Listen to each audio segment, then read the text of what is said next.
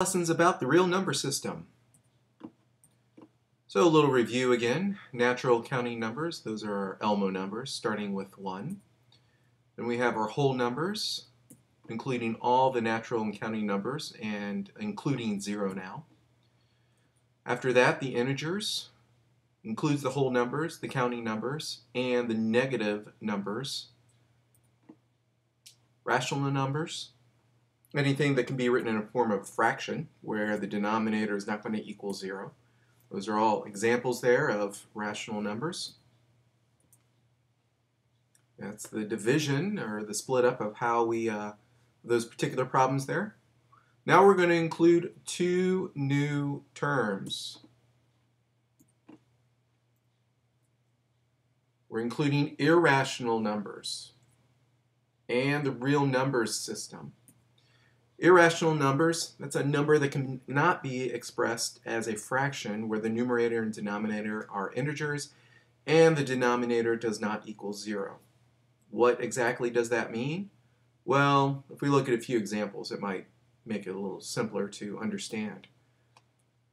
Those are irrational numbers. Pi, square root of 2, square root of 5.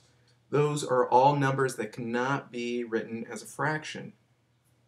With an integer in the numerator. We could always put those numbers over 1 being in the denominator, but we cannot write an integer in the numerator for those.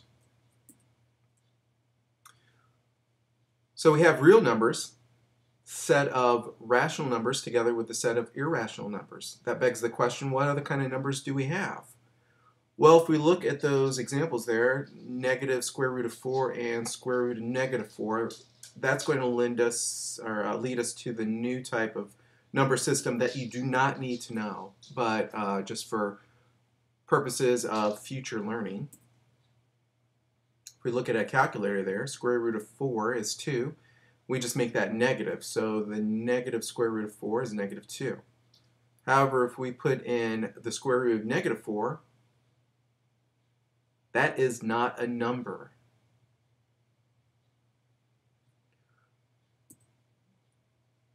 The answer for that is actually 2i, I being an imaginary number.